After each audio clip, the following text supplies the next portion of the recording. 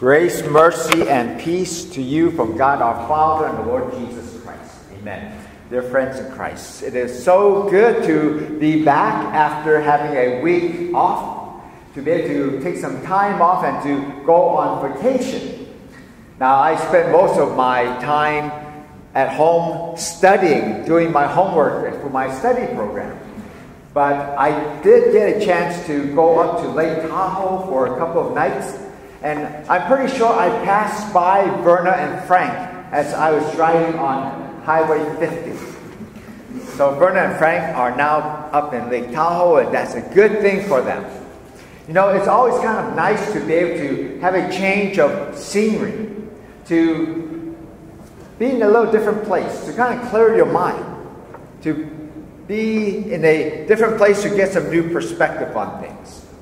And so whether you are working full-time every day, Monday through Friday, or whether you are working part-time, or maybe you are even retired, maybe taking care of grandchildren and the like, it's always kind of nice to take a break from that regular routine, to do something different, to get a new perspective on things, perhaps to experience a different environment, maybe to admire God's creation, or just to kind of kick back and relax. That's always a good thing, a refreshing thing. It can be a healthy thing because it can give you an opportunity to regroup. And so a vacation can be good. Vacations and being in a different setting have been known to prevent certain diseases. It can help alleviate any kind of depression that you might be experiencing in your life. Today, the theme is following Jesus one step at a time. And as I thought about that, I was thinking, should I speak about the Old Testament lesson? Or maybe the epistle lesson? Or maybe the gospel lesson? Or maybe all three lessons? Or maybe I shouldn't speak at all because Otis and Marcus would be sharing about their mission moment. And so I said yes to all the above. I said, yes, let me talk about this. So when we look at our first lesson from the Old Testament, from 1 Kings, we see this dramatic, wonderful story. We go back a chapter and we look at the prophet Elijah. And he had this wonderful spiritual victory in his life. You might remember how he challenged the priests of Baal, and then he called down the power of God, and they consumed that entire offering, and all the priests of Baal and the idols were all destroyed and consumed, and all the water and everything. That was a great spiritual victory for Elijah. But because of that, Jezebel says, I'm going to kill you, Elijah, and he set his face to do so. And Elijah was so concerned that even though he had this great spiritual victory, all of a sudden he began to be depressed, maybe doubtful about God and what God was doing. And that does happen to us too at times, doesn't it? There are times where we maybe have experienced something very significant spiritually, only to then feel a very strong letdown afterward. It's sometimes how we might have a wonderful time in worship, and then we might just go home and feel a little down. Or we might listen to some uplifting music, but as soon as we turn it off, our spirit sinks. Sometimes we have those spiritually significant events, and then we face with something that is troubling, something that might throw us off our step. We might be challenged in some way. We look at Jesus and how when he began his public ministry, he was baptized by John. And that was a glorious event. He comes up out of the water, and the voice of the Father says, this is my beloved Son. Listen to him. And the Holy Spirit, in the form of a dove, descends on him, and everyone recognizes him. And John is saying, follow him. He's the guy. But right after that, the Spirit drives Jesus out to the wilderness. And there, Jesus is fasting for 40 days and nights. And it is in that wilderness that he experiences great temptation from Satan. He goes from this spiritual high, this spiritual significant experience, to now a spiritually challenging environment. That happens to us sometimes. It happens now to Elijah.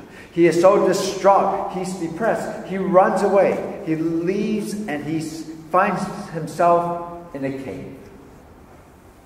And he's wondering, is God around? But God is there.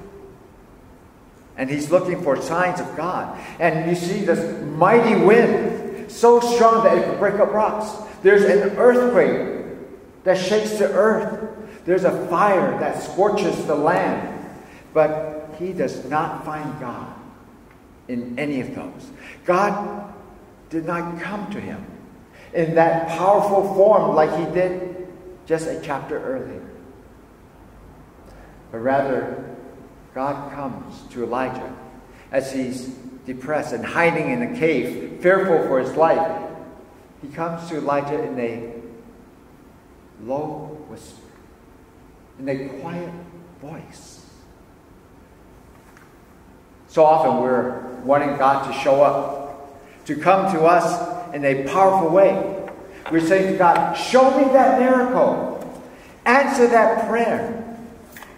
Work in some miraculous way. We want God to show up and be powerful in our lives.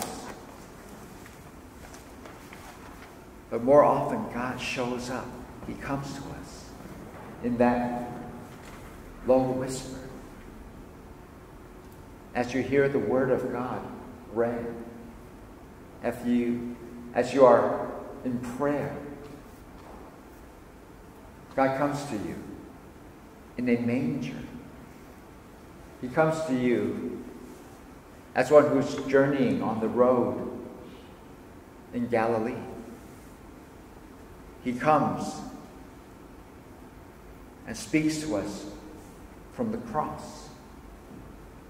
We experience God in a dynamic way, with a splash of water, a taste of bread and wine, as you hear the word of God proclaimed.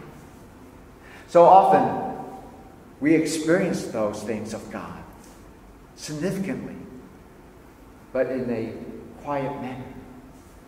It's not the big splash we want, but more often, that's how God speaks to us. And that's how God is speaking to Elijah.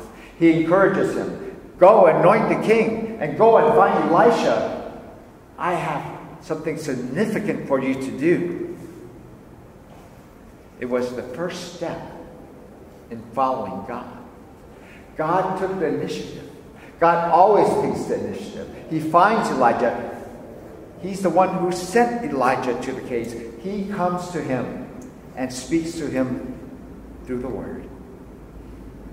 And now he's telling Elijah to keep following and to share that message of following. And he finds Elisha, and he throws that cloak on Elisha and says, you are going to be the man who succeeds. You're the one who now has some other responsibilities to fulfill. And Elisha goes and says goodbye to his father and mother. And then, what does he do?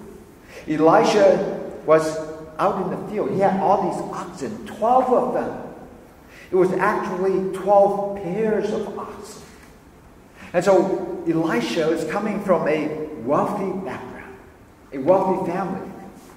He owned all those oxen. And what does Elisha do? To follow Jesus, to follow God, he's saying, I'm going to sacrifice all of those oxen. He sacrifices them. They're roasted. He feeds everybody. There's this wonderful feast. Elisha is saying, I'm all in. There's no turning back. I've given and sacrificed everything. Even if I come back, there is no wealth left to come back to. I am serving the Lord. I am giving my all to God. he goes on and serves in such a way. No excuses. How different than Moses from a few hundred years ago. Back in Exodus chapter 3, God appears to Moses in that burning bush, and God is saying, I want you to do something for me. Set my people free. Go to Pharaoh, tell him, let my people go. But Moses says, who am I? I'm a nobody. But God says, I am somebody, and I am sending you. Moses says, where if they ask me for your name? What am I supposed to say? And the Lord says, tell them, I am is sending me to you. And Moses says, what if they don't believe me? He says, take that staff of yours, throw it on the ground, it becomes a snake. Pick it up, and that snake becomes a staff again. Put your hand in your cloak and take it out, and it's leprous. Put it back. Take your hand out again, and it's whole. And Moses says once again, I'm not eloquent of speech. I don't know how to talk. And God says, I will provide. Your brother Aaron will be the one who will speak for you. No excuses. When it comes to following God, we can't make excuses. God has already taken a step toward you to reach out to you. He's already taken that initiative. We have but to respond. In our gospel lesson, Jesus has this encounter with these men. One says, I will follow you, but he hesitates. The second man says, I will follow you, but first let me go and bury my father. We might look at that and say, well, why would Jesus tell a man to follow him whose father just died? That's kind of inconsiderate. But if you read deeper and understand that more, the custom of burying the dead was that you would do so immediately, after a day or two. What this man was really saying was this. He's saying, let me go back to my father, who's still alive. Let me be with him, let him live out his life. And then after he dies and after I bury him, then I'll come and follow you. He's delaying following. He doesn't want to do it yet. He's making an excuse. He's putting a condition on following Jesus. And then the third man says, I'll follow you. But first let me go home and say farewell to my family. And another excuse, another condition. He's saying, let me go back to my family, and maybe they can talk me out of it. Or let me go back to my family and care for them first, because I actually love them more than I love the Lord. Those are the kinds of challenges we face when it comes to following Jesus. But we must remember, God has already taken the first step. He's calling us out of darkness and into his marvelous light. We have a Savior who says, I'm calling you to follow me. And it's a gentle call. One that is full of grace. One that is loving and offering forgiveness and life and purpose. That's what God is calling us to do when he calls us to follow him. In our epistle lesson from the book of Galatians, a wonderful book, verse 1 brings up a whole issue for us about slavery. It talks about don't let slavery be a yoke for you. Don't go back to that. Sometimes people would think, well, is Paul condoning slavery? Of course not. We know slavery is a terrible thing. It is not a God-pleasing thing at all. And what we sometimes fail to understand is that we here in America, we have a history with slavery. Slavery that was based on racism. Slavery that was wrong. It's like when the Japanese were interned during World War II, or when the government passed the Chinese Exclusion Act. They were all based on racism and is to be condemned. That's not what the Bible is teaching. And when you hear about slavery in the scriptures, it always says it is wrong. It is always bad. You see, slavery in the Roman Greco world is different than our history of slavery. Slavery in that time was different. A person could become a slave if they fell into debt. If they worked hard enough, they could actually pay off the debt and gain their freedom. Or if you were captured during war, you were made a slave. But when the war was over, you would be set free. Or maybe you committed a crime of some sort, and the penalty would be enslavement for a period of time. Again, you could work that off, pay off your debt. Or one might even choose to be a slave. Some person might be so poor and destitute that they had nothing. No money, no home, no way of survival. And they might choose to be a slave for a period of time so that they could have food and shelter. But they could choose to then become free. So slavery in Scripture and during those times is different from what we have experienced. And so as we think about the 4th of July coming up and Independence Day and freedom, it's a whole different kind of freedom. God is setting us free.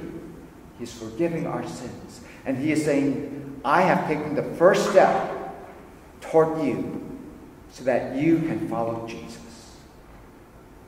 The second step is this. You go on to the rest of our lesson in Galatians. In chapter 5, verse 22, then it says, here are all these different sins. Enmity, strife, jealousy, sexual immorality, all of those things that we read. The Lord is saying, those are things of the flesh. Turn away from those things. Repent. Those are not good for you. If you want to follow Jesus, turn away from those. They're not good for you. Jesus has died for those sins.